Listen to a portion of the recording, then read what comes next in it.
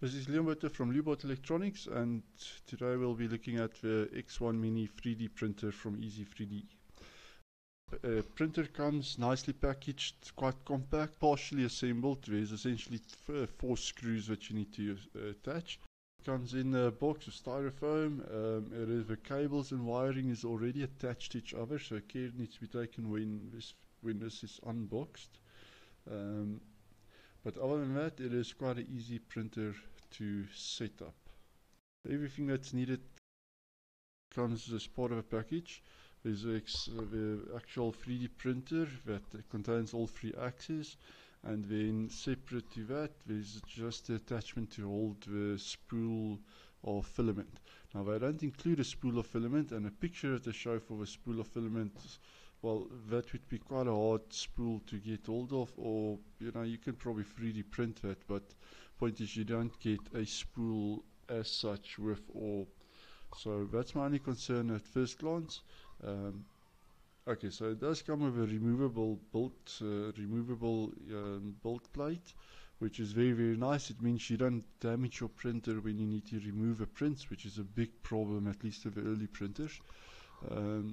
So yeah, assembling the printer is quite straightforward. It's literally plugging in pushing in the plastic parts to where it fits. There's only one way it can fit, and then you need to make sure you push there's a little wire that goes through the bottom, and then essentially that's kind of it in terms of then you still need to just add the screws, and that's it for the assembly. So the assembly is really, really simple. So yes, essentially just the 2 screws that we need.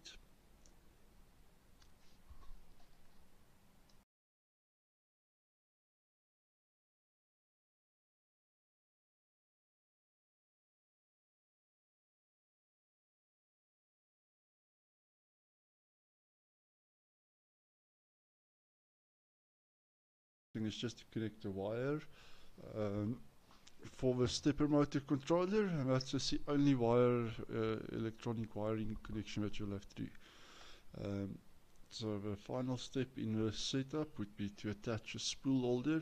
As mentioned, this is not the greatest design, and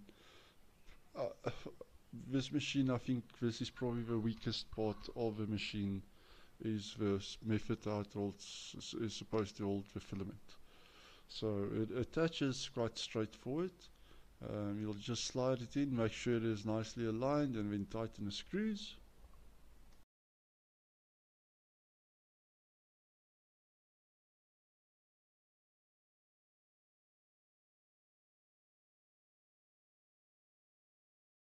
Next up is just to insert the filament into the PTFE tubing of the extruder.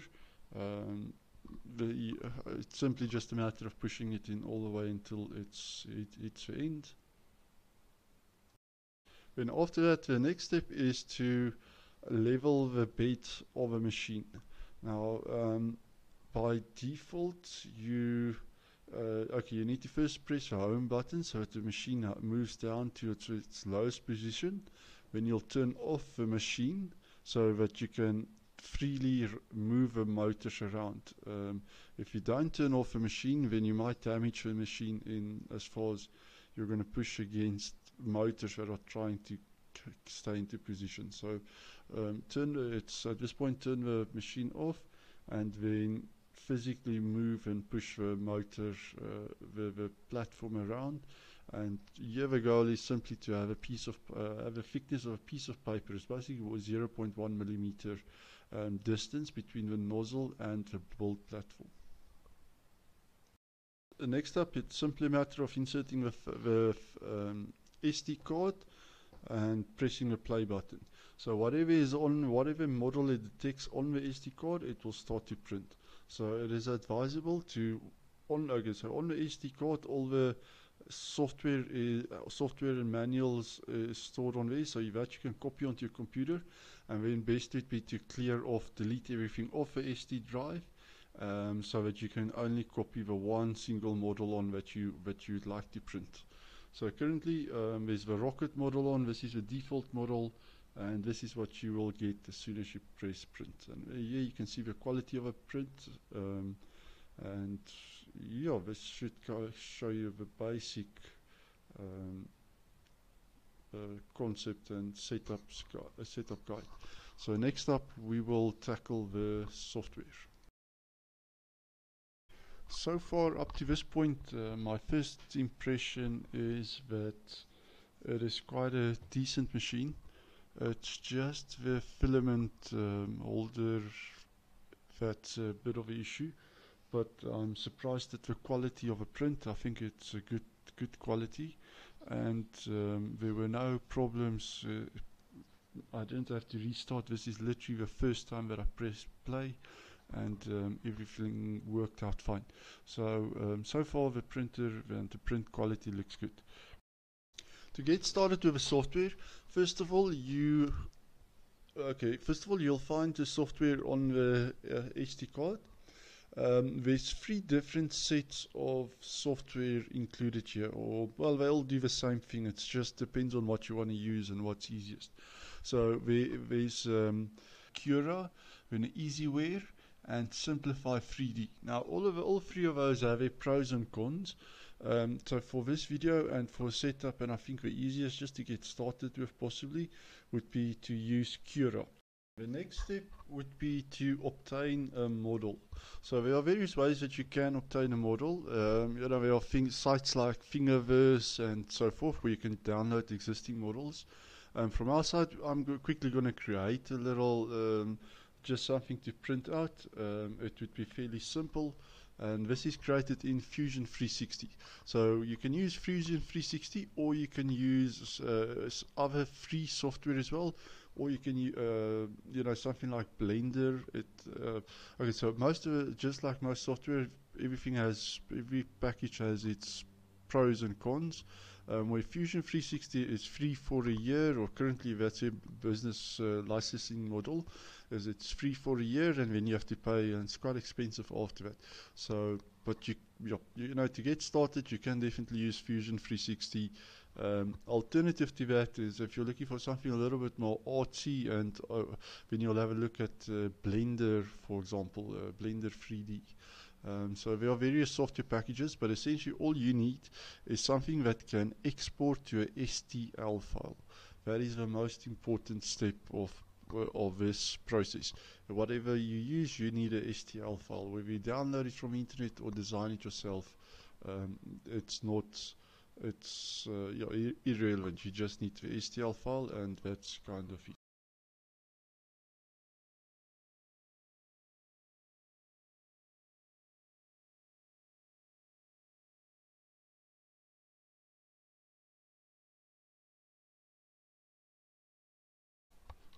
In terms of AutoCAD Fusion 360, there are quite a lot of videos on how to get started and how to use it. So I won't be covering that in this video. I'll just be showing how I'm quickly drawing something. This doesn't, I don't have a specific use for this. I'm just drawing this up for demo to see that it can get printed. But yeah, there are lots of videos and guides, and Fusion 360 is very powerful in what you can do. But Blender is also powerful in what it can do, but it's different people and different uses.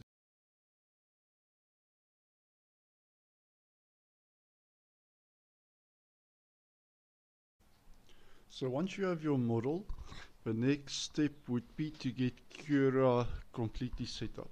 First of all, you'd want to add your printer. It needs to be a custom printer. You give it a name. It can be any name. And then the important thing is to change the settings. There's the X distance needs to be 90 millimeters, 100 by 100, and then the nozzle is 0.4 millimeters and 1.75.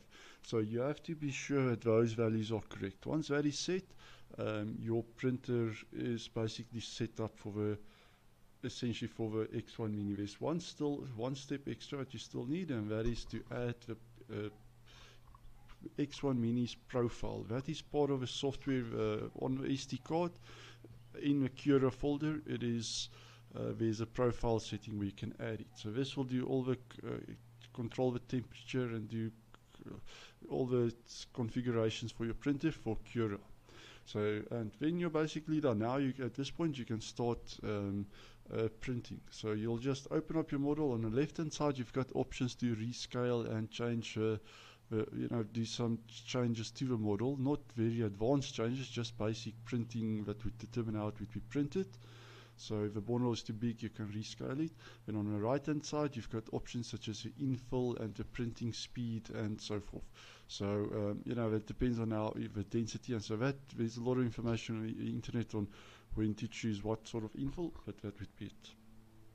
So what is important to note is that the profile is set to X1, and you can then also change the rest of the settings and so forth.